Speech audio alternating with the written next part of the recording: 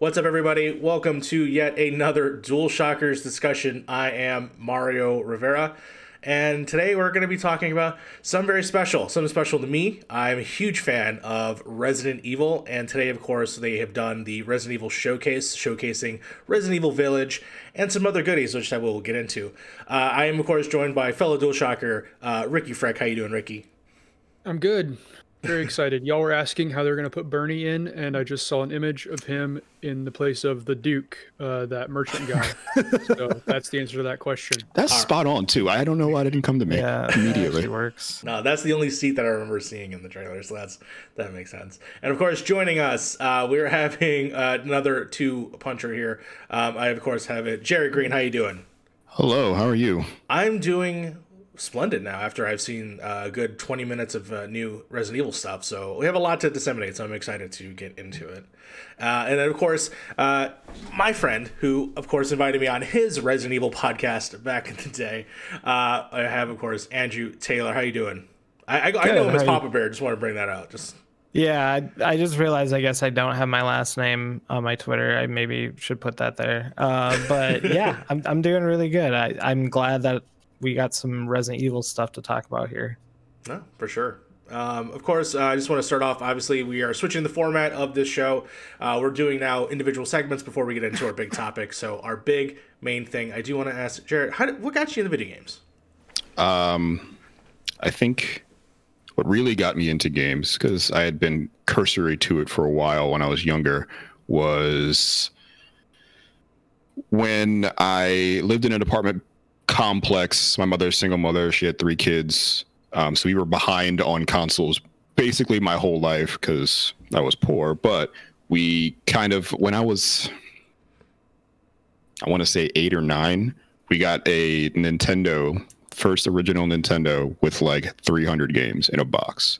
Oh, wow. And I think for the next 3 or 4 years, that sort of rabbit hole, almost literally, that I dug through kind of started something that never stopped, which is being a part of games and having games be a part of me. And I really don't know, that's maybe the only like singular catalyzing point in my life that I can point to games, but since then they've been a part of my life my entire life. No, that's pretty wonderful. I remember, obviously, the NES being my first console as well. I still have like a photo of my dad with the light gun in my hand at the age of like 2. So you just see this baby just gadding up with the light gun. So I have that memory somewhere here in the house. So 100%, I remember that being my first console as well. Andrew, what got you into games? Yeah, I mean, I was kind of like Jarrett, where it was like we were always behind on a console, and so we never. I never was someone who was like actively playing games growing up, but my brothers were, and so like whenever we got a console, like they were the ones who were playing it first before anyone else, and then, you know, as I got older, I guess they respected me more, and they were like, "Oh, hey, do you want to play now? Like, here's the controller." Like, you know, it's like one of those. I'm the baby of the family, so it's like, you know, I'm, you know, whatever, small, so they don't give a shit. But yeah, like, you know, it just kind of grew into me where it was like, okay, now I get to play games with my brothers, and, you know, we played like the, you know, Ninja Turtles game back in Turtles in Time, like on, what was that, on the NES or SNES? I can't quite remember. But then like we eventually got like a Sega Genesis, which is honestly some of the best gaming memories I ever had, because like playing Sonic 2 like every single weekend, like I'd always go and rent it from the local video store, and like that was just like a lot of fun. And then like there was like a Power Rangers game that was also like on Sega Genesis. I think it was the Power Rangers movie game too. Yes, I think so. It is like pretty freaking lit. And then yeah, like it just kind of progressed into that. Like it just, you know, we got an N64, but like all my siblings were older, so like it was the family N64, but it was really just mine. And then like, you know, progressed in like an Xbox, and then from there I was just like, I was on my own at that point, so I was just buying consoles by myself. But yeah, now I have a PlayStation 5 and a PC and a Switch, and it's like you have hundreds of games to play. So, you know, but yeah, Games are a weird thing that kind of just like crept into my life and like they've never left. So, but it's also one of the best mediums to like for developers and studios to like express themselves, but also to like take your mind off the world as well. So I just love it. And you get to interact with it too. It's like, yeah, it's unlike any other media where you're reading a book or if you're watching a movie, you're still passive. You're still enjoying the experience. You're almost imagining a lot of things in your head, but this is actually the imagination put forth from somebody else that you're actually experiencing. Exactly. And there's a massive community, like, as you can see, like us right now, that have all met because of games. So like that in and of itself is pretty incredible. So no, 100%. Actually, one of the things that blew my mind as a kid, and it was like, I can't believe games could be any cooler, is when the Sega Genesis turned into the Sega CD. Or when you like plop this thing on top of a thing, and I was like, what? And then you get the Sonic and I think it's the Sonic and Knuckles cartridge, which the top pops off and you pop into. I'm like, what is happening? This is insane. Yeah, why is my console a transformer? Yeah, 1000%. Games got really weird there for a minute. Yeah. Oh man, so good. Okay, thank you so much for telling me a little bit about both of your histories. It's very good and interesting to see how a lot of us connect in certain ways and how of us are different. So love bringing that up. Moving on, we're going to talk about obviously the games that we've been playing lately, and with that, I'm actually going to go with Ricky. Ricky, what have you been playing lately? I know you've been playing a lot of First 30 games, but is there anything else you've been playing? Man, I've been playing that Yakuza. Of course, you've been playing Yakuza. Yeah, I'm trying to wrap up Yakuza 5 and 6 and finish out the series. But other than that, I've been playing a lot of FIFA, unfortunately. I go to that game all the time. I don't know why, but I can't stop. And then, yeah, I mean, that's pretty much been it recently, except for like, random games that I've been doing for the site. So, okay. I've been playing Fortnite because I've just been playing it nonstop. They just dropped the Predator, so I had to get the Predator skin, which is unlockable if you have the battle pass already. So you have to fight him, which is awesome. So that was cool. But yeah, I got all of his stuff. Yeah, he also has an apartment apparently in Fortnite, so you had to go to his apartment. Predator? Yeah. Predator's Loft. Yeah. That checks yes, out. You have to go to Predator's Loft basically, and then it unlocks the emote so that you can take the mask off, and then that way you can actually rock without the mask on. So I love Fortnite. Fortnite's the stupidest fan fiction I've ever seen. It's so weird, but yeah. Yeah, it's definitely fanfic. 100%. Andrew, what have you been playing? I've been kind of low key with games lately. I wanted to play something on my Switch a couple weeks ago, and I restarted a game that Jarrett knows very well, Blasphemous. Interesting. And that game is really freaking hard, and it's frustrating because a lot of the tutorials that I look up on like YouTube to try to like, if I'm like in a pinch and I'm so stuck, like I'm not moving forward anymore because it's a Metroidvania, you know how that goes sometimes. But you just get stuck and you have no idea what to do. And I've looked up videos, and all of the videos I've found are like playthroughs, and so like that's kind of frustrating because I'm like, I have not gonna skip through this whole 5-hour video and try to find out where they're at. But yeah, I put that game down like this last week, but I want to go back again. And then I'm back into Valorant too on PC. That game is frustratingly difficult at times because you'll just get matchmade with like people who are just out of their minds, crazy good. And for those who don't know what Valorant is, it's it's like a CSGO kind of meets Overwatch sort of game. Check it out. It's actually really cool. It's by Riot. And I'm having like a lot of fun with it. I played the beta when it first came out at the beginning of 2020, and then I rolled into the main game, I think, when that came out in May of 2022 or 2020 as well. Oh my god, you just future-proofed us. I was like, yeah, what? Please don't teleport. Yeah, no. I made sure to correct myself. But yeah, so now I'm back on that game and I'm having a lot of fun, and there's new characters who are kind of like breaking them, or changing the meta. So like that's a lot of fun too. And then I did just buy Hitman 3 yesterday. And I really want to get into that game, but I actually haven't played Hitman 1 and 2. And so I was like thinking to myself, I know that you can import data from Hitman 1 and 2 into 3 or something like that. If you but buy 1 and 2, so what system are you buying it on? A PC? I'm buying it on a PS5. On a PS5. So if you buy, well, I'm not sure what I think it's the same thing. If you buy the PS4 copies, then you should be able to then port them into. Yeah, there was like a weird message on there this morning that said something like, if you don't do this now, and you try to do it later, we're gonna erase all your Hitman 3 data. I'm like, what? I'm like, why am I getting punished for this? Okay. So I want to play the first 2. I don't know if I should start 3, but I might just roll into 3 and, Or aren't the first 2's maps are in 3?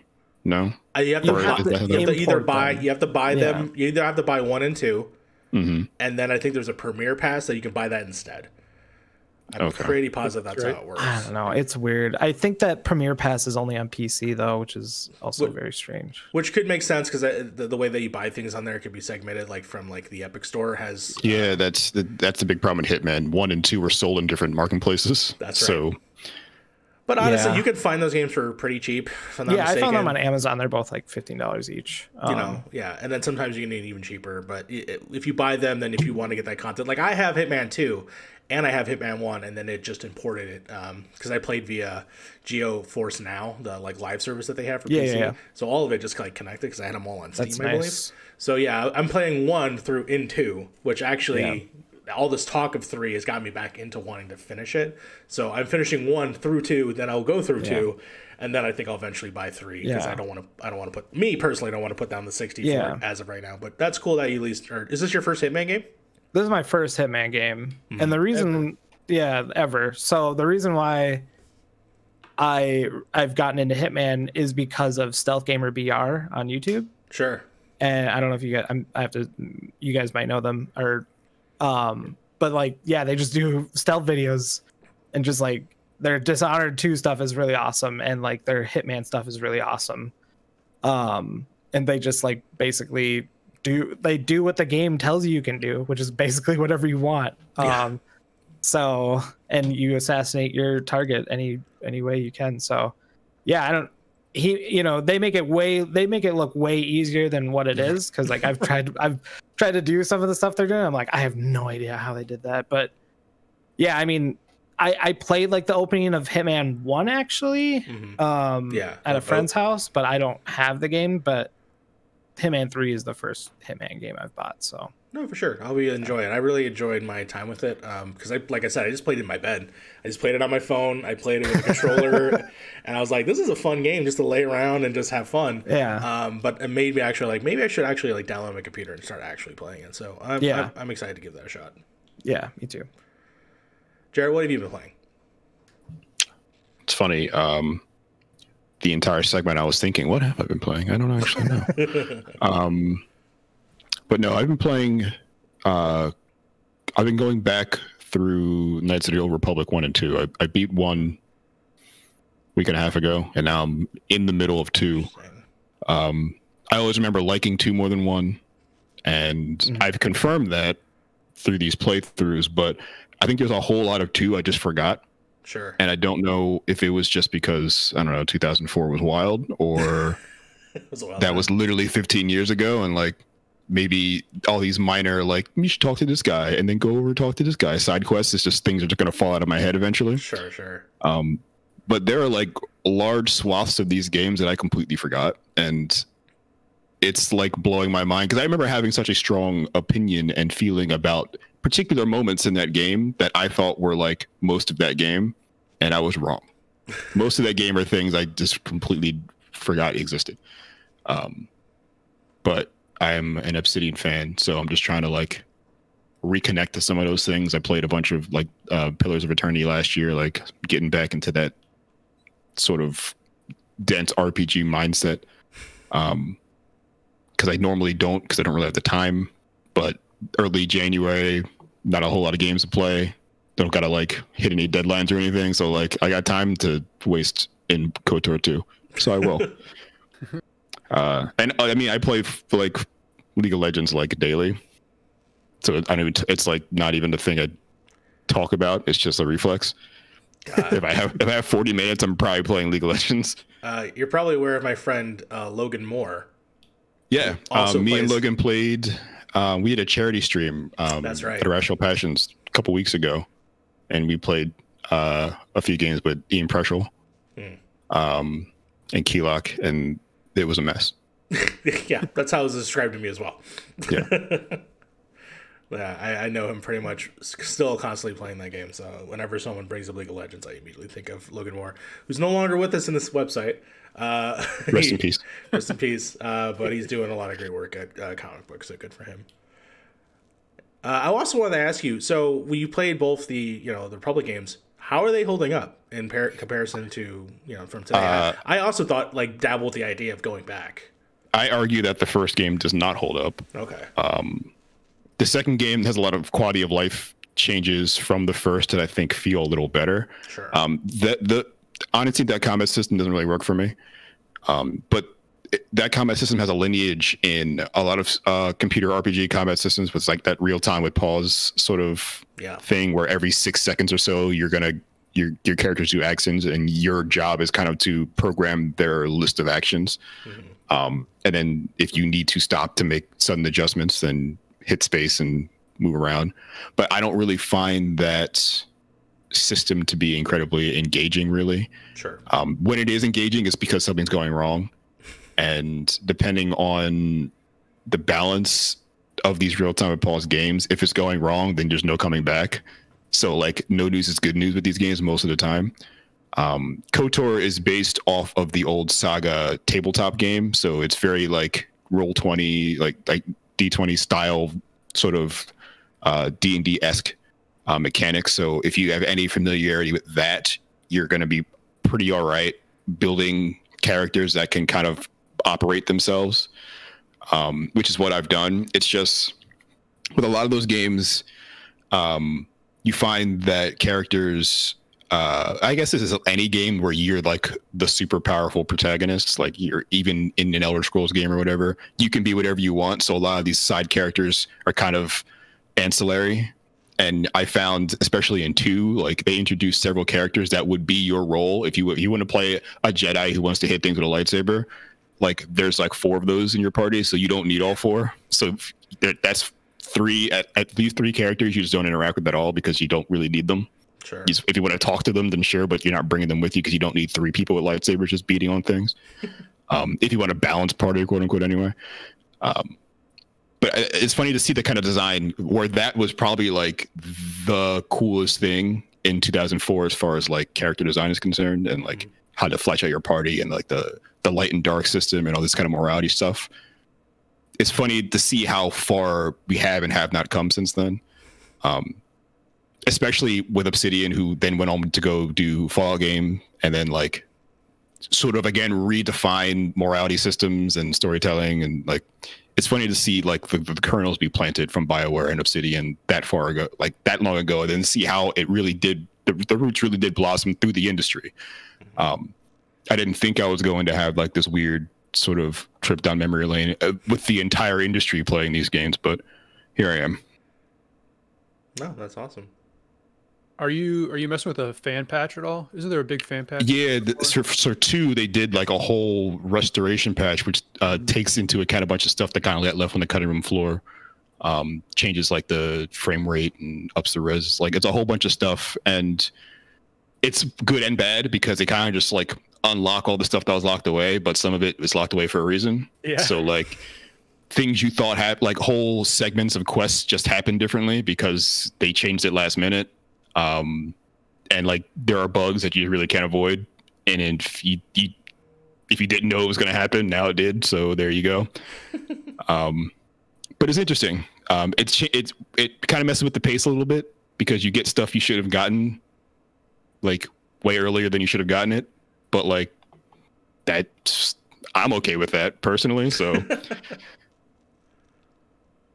Okay, well that's awesome. I'm glad that you're going back and you experiencing all these things and it's reforming everything that you've ever thought of going forward. Yeah. So that's pretty awesome. So, okay, I think it is now time. I think we've let everyone wait long enough.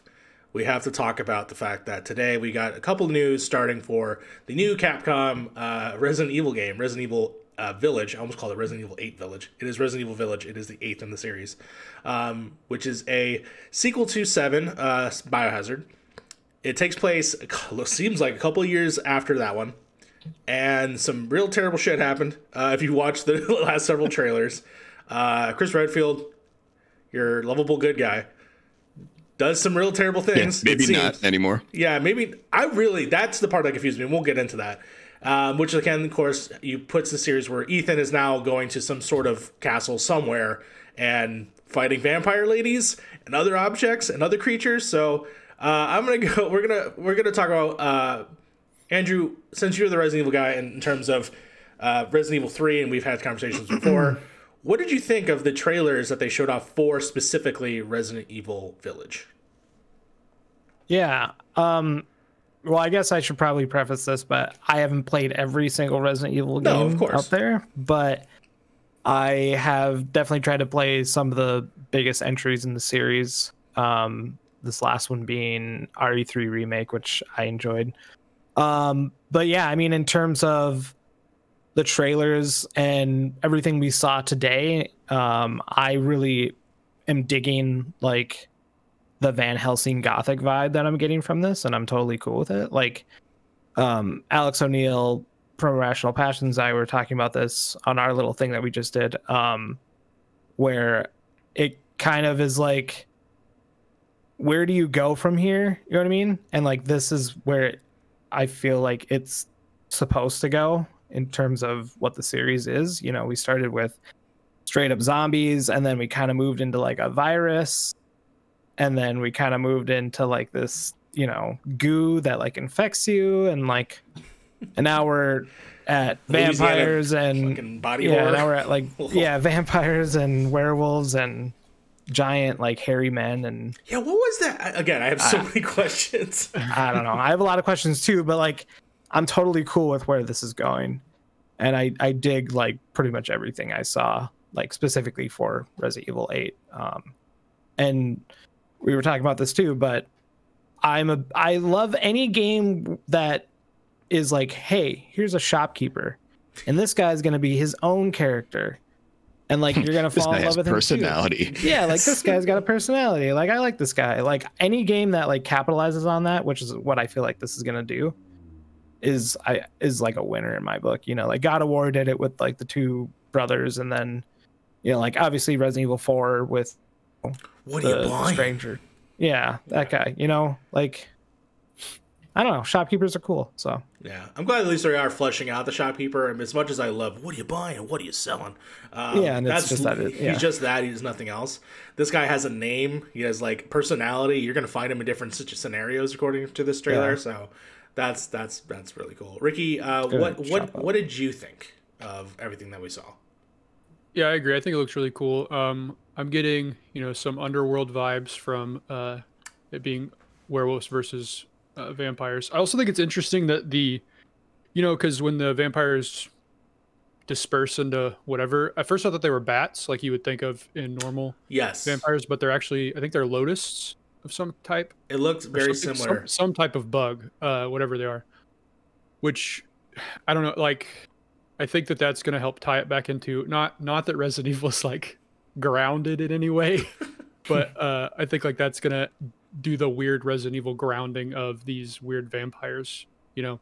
So stuff like little details like that stuck out to me as stuff that is going to make this fit into the series in the way that I like, you know? And, you know, I know everyone's all about the big vampire lady, but personally, my favorite is the Duke so far. That guy is... what a big, dumb idiot. And I hope I get to see a lot of him because, like, I just came off of Final Fantasy VII, like, a month ago, and the way that Don Cornejo's belly jiggles was one of my favorite parts of that whole game. And so I'm hoping we get the same jiggle physics in the RE engine with the Duke, because Square and Capcom collaborated. Yeah. Because the Duke has a big old belly, and I'm ready to see that thing flop around. Now I just hope that the Duke is just married to the big, tall vampire lady, and then I would just live out my personal life fantasy of one day getting the tall lady that I ever wanted. That's awesome. Yeah, I personally, I think that the Duke is interesting from the way that he is first introduced in the trailer, but also just the fact that he has like that cart that has a bunch of things that open up. I think that's really cool. It reminded me of the Wizard of Oz from the beginning of the movie, where he just has all those wares. But yeah, no, I'm really excited for this. Jared, what do you think of everything that we saw in this trailer? I think so. Resident Evil kind of gets there's like two very sort of things, like ideas that are contradictory, but both describe Resident Evil. Sure. And there's this idea that Resident Evil kind of just does the same thing like over and over again, which in a way is true. But Resident Evil also has a long history of experimenting with the formula in ways that are weird. Like Resident Evil had they made an online survival game in the PlayStation 2. They had a first-person shooter in the PlayStation 1. The Mercenaries like side mode was their first mobile game when they tried to like spin it off into their own thing, which was also on the 3DS, I think, at some point. Yeah. So like Capcom does like to get super weird with Resident Evil, both of how they deliver the IP, but like also where like things end up, like how Jill ends up in Marvel vs. Capcom 2, like how you can find these characters everywhere, like there's just Monster Hunter crossovers and whatnot. So Capcom does really love putting Resident Evil wherever they can, however they can. But they got into this rhythm where people kind of loved 4 so much, they just tried to make 4 3 times. And more than 3 times. And it just didn't really, people kind of didn't want it anymore. And 7 proved that you can, there's still room to reinvent this, but still make it Resident Evil. Like, you don't have to change everything. You can change a lot of it. But like, if you really need this to be about a virus from Umbrella, you can still do that too. But it's time to look around you and be inspired by like maybe the other horror games that happened in the past 20 years. And it's cool that 8 looks like they really got the right feedback from 7. So like 8 almost feels like 4, where they're like, what if we just remove this from the confines of the American corpo state and just put this in a weird place in Europe, literally in a castle with some vampires and werewolves. Let's start there, and we can backtrack our way into making this some Resident Evil shit like everybody knows. We can put Umbrella in here somehow. But like, let's just start here and make it weird. And I appreciate that this feels like this feels like the Resident Evil team trying to do cool stuff instead of just the same stuff. I don't, we saw very little gameplay, so do we know if that's actually true? I don't know, but I feel like it could be true, and that's like the point. No, for sure. And I agree with the majority of that statement for sure. There are some things that I wish that maybe they would have held back in the trailers, and that the conflicting thing with like what you said is like showing Chris Redfield and what his involvement seems to be in the game. Like if I knew none of that, and then that was obviously in the game when I launch it, then I would definitely like feel that. But now my mind is constantly thinking about what the hell is he doing? What did I miss in 7? Like, should I go be playing like? Do I have to play that DLC that everyone didn't like? I guess I'm gonna have to check that out. Is he in fact Chris Redfield and not Wesker in disguise? Like, what's happening? What does he have to do with the baby? Apparently, this baby goes to Transylvania. Like, this is the 4th time they've redesigned Chris Redfield, by the way. He's been 4 different human beings in the past 25 years. He's got to shrunk his arms now, so now he's finally like a normal length. So he's like a normal sized person now again. He's starting to look closer to the movie version that we've got from oh my god, what's his name? Captain Cold from the Flash TV show. Yeah. He's looking closer and closer. But yeah, no, that's true.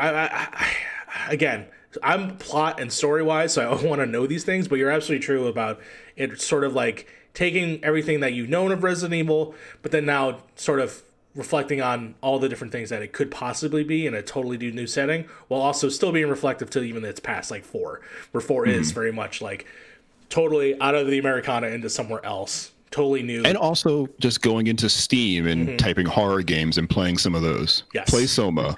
Like, I'm sure like someone else has done horror good too. Maybe like 100%. You should play some of that and then take some things maybe. Yeah. Cherry pick a little here, cherry pick a little here, try and mix it up a bit. No, 100%. Yeah, no, I'm very, very much excited. I'm so happy that I get to play some of it tonight with the new demo that we're getting. People who have PS5, sorry. Oh yeah, you PS5. Sorry, I'll stream it. You privileged PS5ers. You can watch it. You can watch me stream tonight when I do that. I'll have to. Damn, I'm gonna have to log that giant thing and I have to put it in here. But yeah, they announced also that yes, there will be a demo starting today called the Maiden, which is a non-combat demo, though it looks like you can get damaged from the trailer. I'm excited. That was kind of like the 7 demo. Yes, yes, kind of like the 7 demo. You just walked around and took pictures, I think, or something like that, right? You just walked around and you solved some puzzles, but that was you looked at some stuff and you solved like a puzzle. Yeah, and exactly.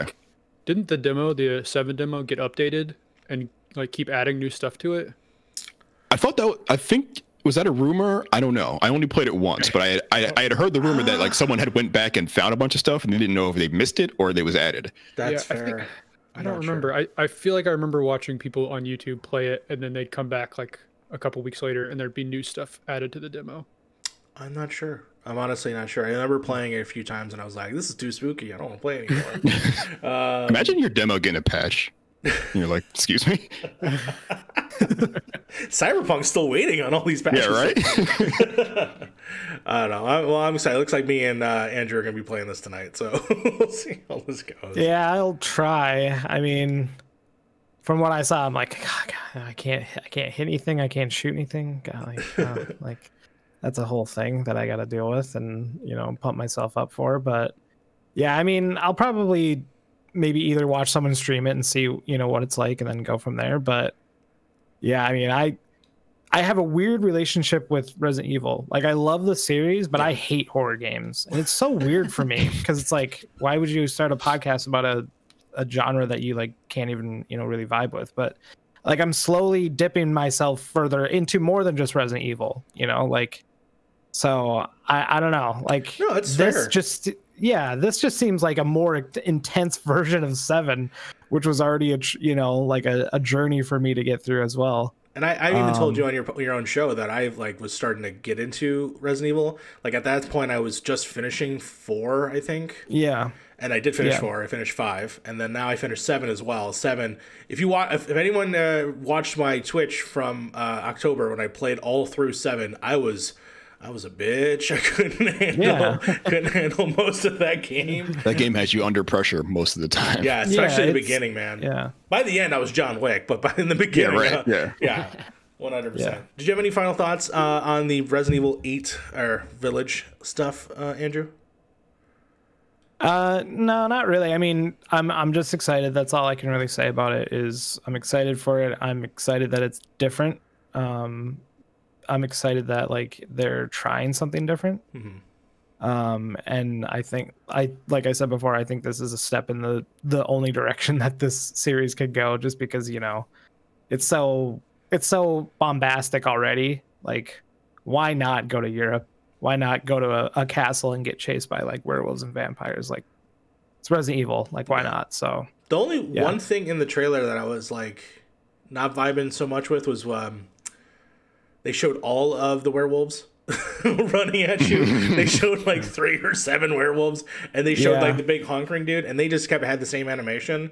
So I'm wondering if that will get worked out, or I don't know. I just thought I thought I was gonna have to only worry about one werewolf. The fact that I have to worry about 3 of them, I'm not. They're going to werewolf town. Yeah, are you talking about literally. Are you talking about the part with the big dude? Well, yeah, with the giant big hairy dude. For a second there, that part I was like, is this turning into Dark Souls with guns? Because it's very Dark Souls. It's very Bloodborne. Yeah, for sure. I don't know. I'm terrified. I am excited to try the demo tonight only because I just want to see the visuals on my PS5 and how that's going to look on 4K. But yeah. Ricky, do you have any final thoughts on Resident Evil Village? I just can't believe it's going to be out in May. Like, that's the part I keep coming back to. Is I didn't know it was April. The rumor was April. Yeah. That's very close. I thought it was going to be March. Wow. I was thinking this was going to be a fall game, so I mean, I try to stay as far away from Resident Evil stuff as I can for the most part because I want to be surprised. But sure. Yeah, I'm very excited. Can't wait. Yeah, they've had this like interesting like back and forth between like January and then like April, May, like that kind of time frame, which has been great for me because I love games early on in my year as well because I hate when it's all packed into just like September and forward. That's usually not the most fun time for us. So I'm glad that it's sometime soon. And then Jared, do you have any final thoughts before we move on to the next segment in the reveals? Her name is Lady Dimitrescu. Demetrescu? Yeah. I don't know. Demetriou? It sounds like future ex-wife material. That's all I'm saying. So excited. She also, she just looks like a combination of Herman Munster's wife. And I'm like, so I'm like, all right, I'm totally into it. Is like, it's kind of like Munsters and like Adam's Family. Yes. They're like, we love those. You can do that. It's like, you're gonna love this too. And I'm like, yes, I am. I already changed my little avatar to her as well, so I'm excited. So that wasn't the only game that we got. We also got the Resident Evil remake for 4. I'm so excited. No, we did not. We did not. Psych. We did not get, as much as me and Brittany Brocker really wanted that. We did get this. Now I'm still confused as to what it is. Yeah, so I thought it was a Telltale game. What is it, Ricky? I'm sorry. So they did finally put up the page for Rev-verse. Rev-verse, that's right. It is a 4 to 6 person deathmatch game. 5-minute death matches where the player with the most points wins. If you get taken out, you transform into a powerful bioweapon to use against other players, and you can pick up virus capsules to transform into even stronger bioweapons. Getting revenge is also a great way to score more points. Exclamation point. Yeah. So it is I don't know if this is going to be any good. I mean, I'm pretty sure it's going to be terrible, but that's what it's I need to see more. Like what we saw in that was booty, but yes, I think there's potential just conceptually, because I think, most multiplayer games are kind of just basic bitch multiplayer games, but like with a tight enough loop and with a group of people, you can kind of make this lit. And on the surface, it doesn't sound like something that'd be balanced or competitive at all. No. But neither really was Doom Eternal's multiplayer that I found to be great. So I think it just depends on what you're here for. Sure. What I'm not here for is what I saw, but I am open to seeing a beta and like watching people play whole games of it and giving it a chance there. It's not Mercenaries, it should be, but like close enough, I guess. Yeah. I personally, I guess I just don't. Go ahead. No, good.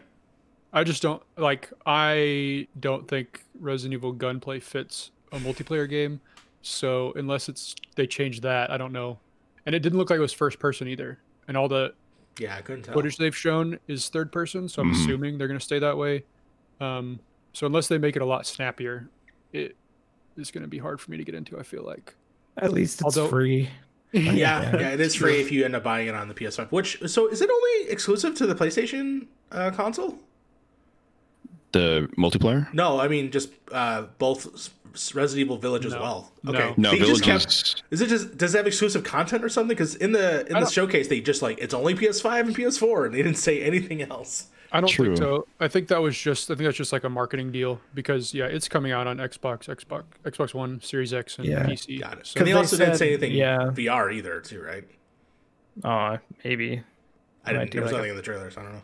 Post patch or something like that, but it said like demo exclusive to PlayStation 5 today, but will come out on all other platforms like at a later date or whatever. Got it. Yeah, because when I remember when they just showed like the only consoles that I saw were PS4, PS5, PS4. Yeah. Which I guess cool for people that want to play it on PS4. Yeah. I'm so glad that they just confirmed that too, because they weren't sure if they were going to put it on PS4.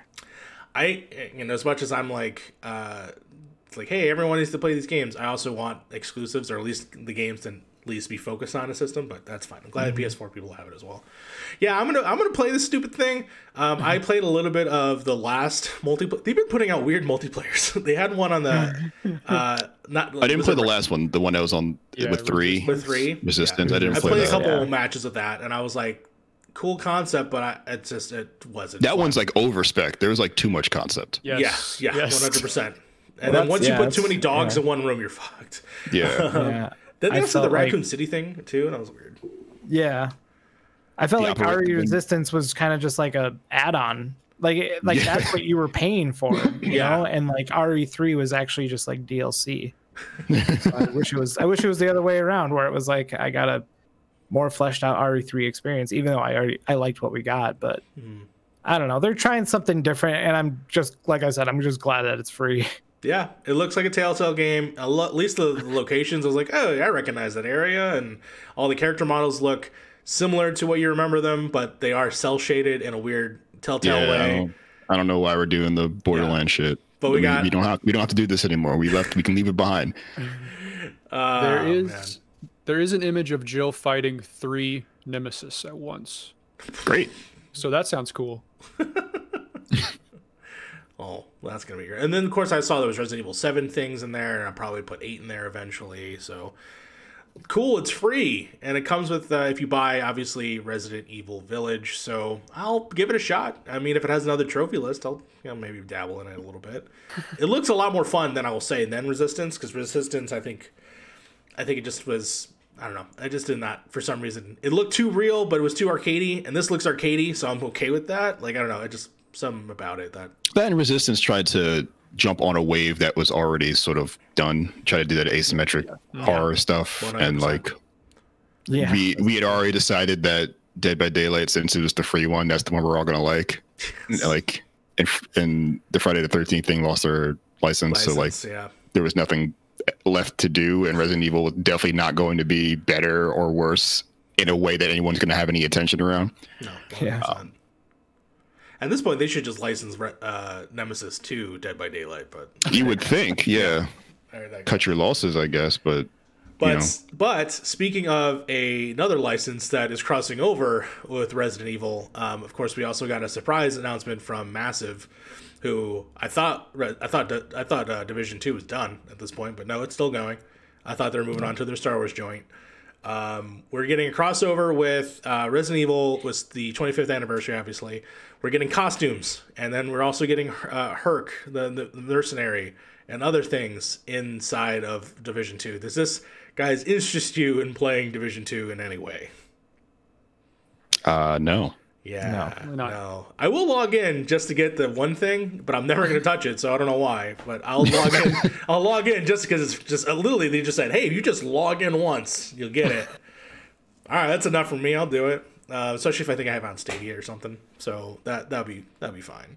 But yeah, that's cool. I think that's pretty much all of the major announcements. Obviously, they announced the collector's steelbook, the collector's editions, stuff like that. Anybody want Chris Redfield himbo statues? Anybody in that? You're gonna get that. My friend Papa Bear needs his Papa Bear. I need to get. I skipped out on the Jill statue and the Leon statue. I gotta go in on Chris. Like I just gotta get it over with. So yeah, I think my friend Frank will definitely pick that up because he bought Sevens, and Sevens was the little toy house. That was so cool. And it came with a VHS tape with the finger in it. So that's cool. He's very much probably going to get that one. Okay, I think that pretty much wraps up all of the major things with the Resident Evil showcase. There's the movie. Oh, yeah, I forgot about the movie. Yeah, so there's going to be another animated movie. Those things are out of control. Are they canon? Are they not canon? I don't understand. I don't know.